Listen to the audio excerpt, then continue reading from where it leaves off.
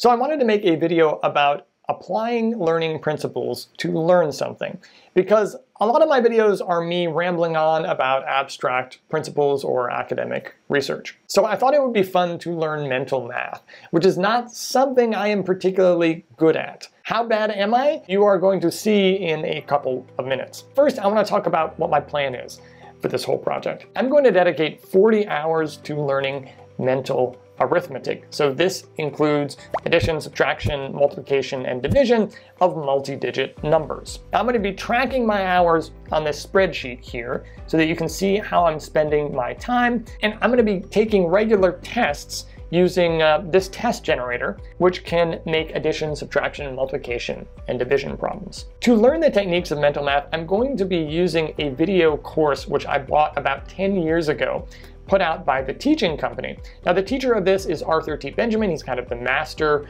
of this kind of thing. Now, I'm using this course because I had it already, but you can find the same techniques in his book, The Secrets of Mental Math. So where does the learning science come in? The first thing is I'm going to be practicing a lot. The course itself is only 6 hours of content. So for the rest of that 40 hours, let's see, 40 minus 6 is 34. For the rest of those 34 hours, I will be practicing. One of the reasons I'm doing this is to emphasize how much practice I think you need to do to get good at something relative to the amount of lecture material that you might have. Practice is where the bulk of the learning takes place. We are trying to follow Robert Bjork's dictum to input less and output more. The practice is going to involve two things. At the end of each lesson, there are practice problems, so I'm going to be going through those in the companion book to the course, and I'm also going to be using the automated test creation tool to be kind of taking tests throughout the process. So I am practicing the thing that I am trying to get better at, and I'm also taking advantage of interleaving because a lot of my practice, not all of it, but a lot of my practice is going to involve mixing up the problem types with each other. So division, multiplication, subtraction, addition, mixing those problem types up together. Another consideration is spacing or spaced practice. I could probably squeeze 40 hours in my spare time over the course of, say, 3 weeks. Here, Benjamin vastly overestimates the amount of free time he has. But I'm going to do it over the course of 2 to 3 months. Benjamin did not complete this project in 2 to 3 months. Because for me, this is about long-term skill acquisition. I don't just want to do this and perform for you and then, 6 months later not be able to do anything. This means I should be doing about 3 to 5 hours of work a week. Something else that I plan on doing is to go back over practice problems that I have already done earlier in the workbook. After I go through lecture 1, I'd probably do some practice problems with lecture 1, and then maybe after I'm through lecture 5, I'll go back and do lecture 1 problems again. I'll probably do lecture 1 problems and lecture 2 problems over and over again. The reason is that there's a number of papers that suggest that keeping quote-unquote learned items around, things that you already learned how to do around, is generally speaking a good idea. And so that is what I'm going to do. Okay, so that's it. Let's see how I do on my first diagnostic test. It's Tuesday, November 15th. Just got out of the shower and I'm getting ready to do my first diagnostic test. So let me set the timer. Okay, go. 6,741,000. So it's going to be roughly 3,000. Go less than 3,000, number 5. Okay, does this work? Or I just take 81 minus 62, which is, sure, we're going to go with that. 30,120. That's it.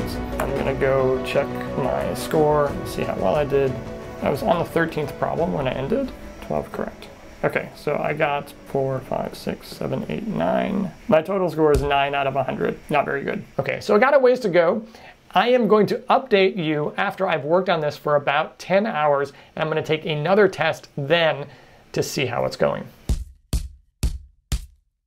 So I'm about 10 hours in, and I'm about to take another diagnostic test, but before I do, I want to give you some thoughts about how it's going so far. You can see here that this is atrocious consistency. I had surgery and there were the holidays and I was generally kind of lazy. But you can be quite inconsistent and still learn a lot. It's not all bad. My sessions have been spaced out quite a bit, and I still feel like I'm getting better. At this point, I've learned the techniques for all of the basic operations: addition, subtraction, multiplication, and division. And you can see how much time that I've spent on lecture versus practice. I think this is a pretty good ratio to keep up. I'm going to ultimately be doing even more practice. Here are some things that I'm noticing about mental math so far. One of the basic skills that increases in almost any problem-solving domain involves rapidly recognizing certain features of the problem. There's a variety of techniques to solve these problems, and you want to be able to recognize as fast as you can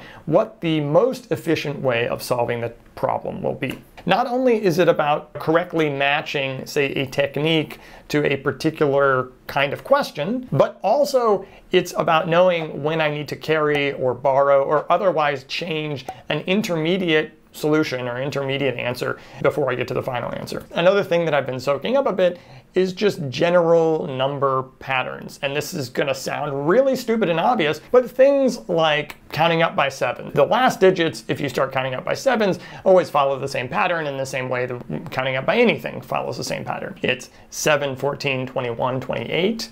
And so that's 7, 4, 1, 8. And the same thing happens if you're starting at 17 and going up by 7s, right? You would start at 17, you go to 24, you go to 31, you go to 38. When you go to learn something new, a lot of what you are learning is learning what is obvious, learning what should be obvious. When you use practice tests to get better at a skill, you need to go back over those tests and figure out what mistakes you made. And as you review those mistakes, it's important to understand what kinds of mistakes you are making and why you are making them. So for instance, a big chunk of the mistakes I make are just not reading the problem correctly. So I am doing a bunch of problems that are mixed up of addition, subtraction, multiplication, and division, and sometimes I just add when I should subtract, or I multiply when I should divide. This is why actually I get a lot of simple addition problems and subtraction problems wrong, because I just did the wrong operation.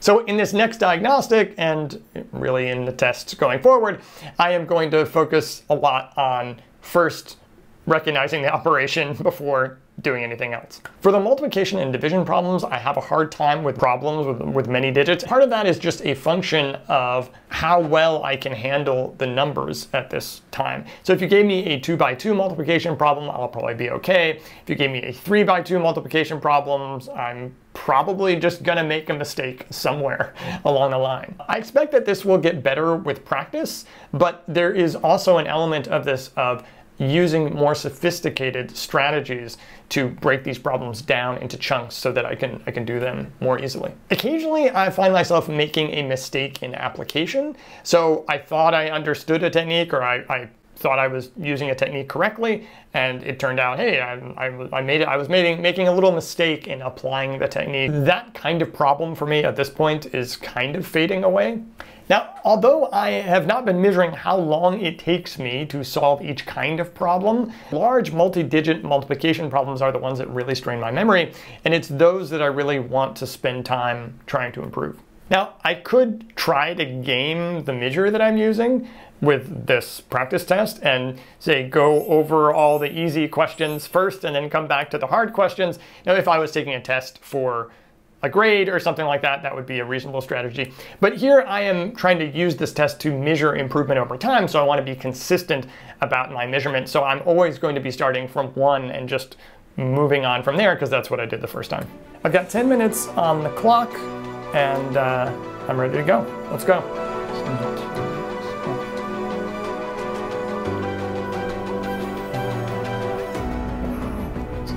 Okay, let's go and check and see how well I did. Okay, so this time I got 31. Last time I got 9. So I've about tripled my score. You can see that in 10 hours, I've only done 10 hours, and I've made already a pretty significant improvement. So one adjustment that I'm making over the next 10 hours is to mix things up a little bit more. This is gonna sound kind of weird, but changing where and how you practice can lead to more robust skill development. So I'm going to be going into different environments, coffee shops, libraries, outdoors, etc., to be practicing these problems. I'm also going to be doing the problems not just through reading them, but through hearing the problem read to me. So I'm going to make a recording of myself reading out the problem, a little bit of space in between, and then hopefully I'll have enough time to solve the problem. This is a more challenging practice than seeing the digits on a screen or on paper. It's also just another different mode of kind of taking the problem in. I'm gonna stop the video here. If you have any questions about my process or questions about your own learning process, you can put them down in the comments, and I'm gonna do a Q&A in the next video, which will also be the exciting conclusion of this project, where we get to see actually how well I do in the final test. Okay, I'll see you then. Wish me luck.